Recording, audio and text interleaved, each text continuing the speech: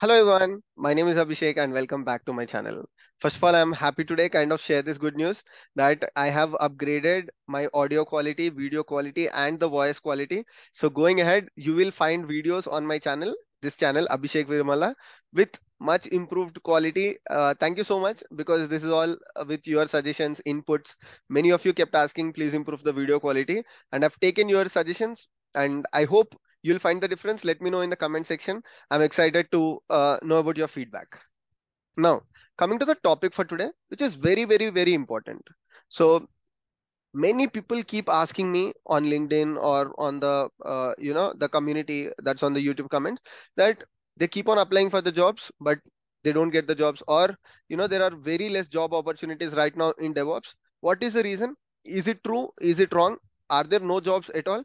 Are there few jobs? Or what is going to be the future trend for DevOps?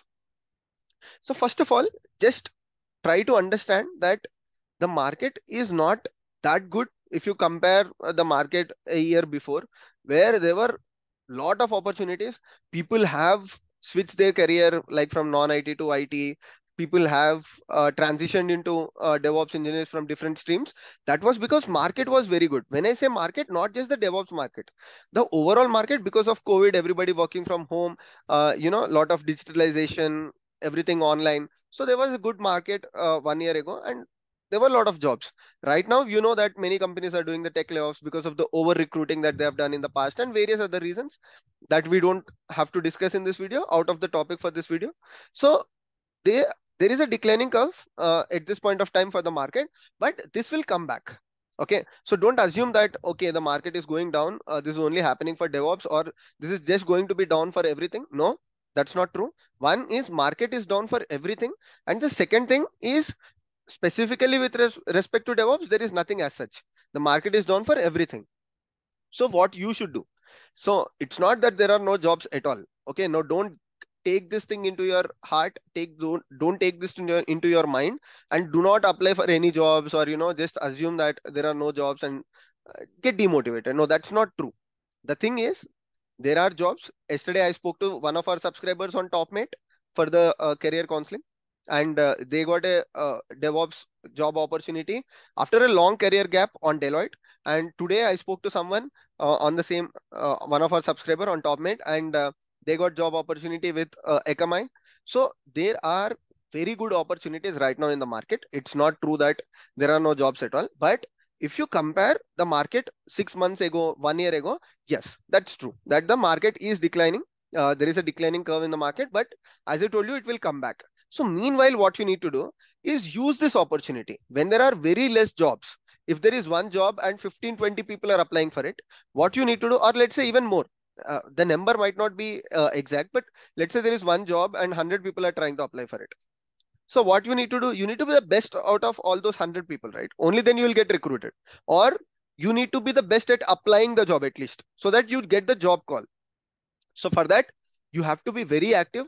When there are less opportunities, you have to be more active. It's not that when there are less opportunity, when there are more opportunities, you don't have to be that active, because recruiters will try to find you. But when there are less opportunities, that is when you have to use some tips and tricks, and you have to be more active. You have to show your hard work. Then you will get the job, right? So for that, be active on LinkedIn, of course. If there are less calls, if there are less LinkedIn posts, that's okay. Go to the job description, try to modify your resume according to the job description. If you keep sending one resume everywhere, then your resume will not be selected, because different companies will have different things, and in one resume you cannot fit everything as well. If you see, my resume is 1 page or 2 pages. I cannot put everything that I've done.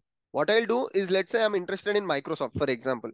I'll look into the JD of cloud engineer in Microsoft, and I'll modify my resume accordingly, and I'll send it to Microsoft. So if I directly send my resume, I might have so many good things in my resume, but not for the job that they're offering. So what they'll do, they'll tell you that Abhishek, you are a very good candidate, but you are not right fit for my organization at this point of time. I'll get back to you when I have suitable job opportunity for you. So to avoid that, update your resume according to the job description that you want to apply, and then apply for the job. And do not just, like I told you, like do not just take one resume and go to a portal and keep applying for n number of DevOps opportunities that you find. Then you will get demotivated for sure. And then the second thing is take this opportunity for learning. Let's say you are coming from non-IT background to IT background. I mean, you are aspiring DevOps engineer, moving from a different stream to DevOps, or you're a fresher who is trying to get into DevOps through an internship or through an opportunity. What you need to do is utilize this time in 2 months or 3 months when the market comes up, right? You can crack DevOps interviews with very good packages. To do that, right now you have to utilize your time. What you need to do live projects, post your updates on LinkedIn. What have you done? If you have done something very great today, then put that on LinkedIn. Only then people will understand, right? If you just say that, okay, I don't want to post things in different places, then that's fine. But how will people know what are you doing? If I look at your resume, more or less everyone's resume is kind of, they keep adding a lot of points. But how do I differentiate a candidate? If I'm a recruiter, I am going to LinkedIn and I'm finding candidates. I'll find a candidate with better LinkedIn profile, right? In terms of profile, in terms of the things that you are doing. So that way, keep your LinkedIn and GitHub profile active. If you even create a small project, so you don't have to put a very huge project. Let's say you have done very small project today. That's fine. Post that on your LinkedIn. Only then recruiters will understand, oh, okay, you have real-time experience in something. That is one. And the second thing is upskill yourself. For example, the free DevOps course that I've done on my channel, 45 days, there are like 45 videos and 5 to 6 or even more live projects. I think there are close to 10 live projects. By live projects, I mean real-time practical implementation projects. You can do them by yourself, add them to your resume and your LinkedIn profile, and that's how recruiters will try to find you in this difficult situation, right?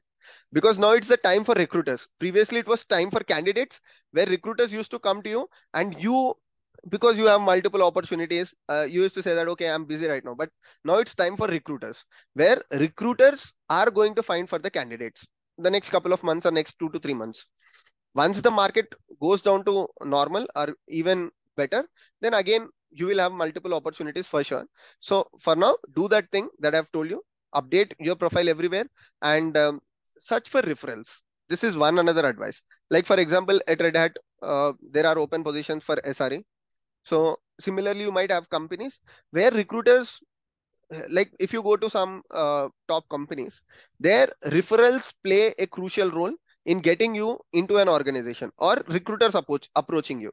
Because for that companies, there are a lot of people who keep on applying, but the referral profile or the profile that directly comes through the recruiter is the one that gets picked, right? So look for referrals. If you have a very good LinkedIn circle, what you need to do is you need to go to your people, your friends, your circles, your connections, and ask them if there is any open opportunity. Just apply and share your resume. And apart from that, get your resume reviewed. This is another important thing. What I've noticed is, what people do is they try to mix up things. Right now the market is not good, but that does not mean you are not getting a job call because market is down. Do not mix up things. It can be because your resume is not good. It can be because for example, your approach is not good, the way you are applying your jobs is not good, or you don't have any real time experience. All of these things matter. It's not just that you mix up things and assume that I'm not getting job calls because there are no opportunities right now in the market. So get your resume reviewed. It's not that you have to get it reviewed by me, by any of your LinkedIn connections who have real-time experience in DevOps. You might be having so many people in your connection who have been working in DevOps, who have been working, in different MNCs for long period now. Ask them if they have quick 5 minutes. Can you please review my resume? And once they get it reviewed, they will share some feedback. Okay, improve it in this way, and you can improve it. Also, coming to the upskilling part, it's just not going through the videos, but do real-time projects by yourself, so that you will get a lot of confidence when the market comes back. Or if you get an interview job call right now, what you need to do is, previously you might get 2 to 3 job calls a day. If you are only getting one a day, one a week, or one a month, you have to be in a situation where you will crack that job. Okay, so prepare yourself in that way. Motivate yourself that, okay, today I have a call, and this is very less. I mean, the opportunities are very less right now. So I want to turn this into a job. I want to turn this job call opportunity into a job. So prepare yourself in that way. Do mock interviews for yourself. Just turn on a Zoom recording and keep asking yourself question and answer yourself. Okay, this is a question. How am I projecting myself? How am I replying to a scenario that interviewer is asking me? So yeah, these are some of the tips and tricks that I want to share with you people.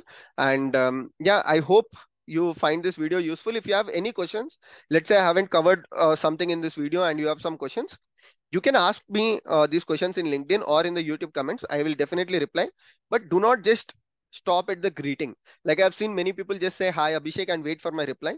I might not reply you in that case because I get a lot of messages. What I'll do is, if someone messages me hi Abhishek and they put everything like, what is their question and all, I'll definitely, when I have some time, I'll go through the query and I'll reply it.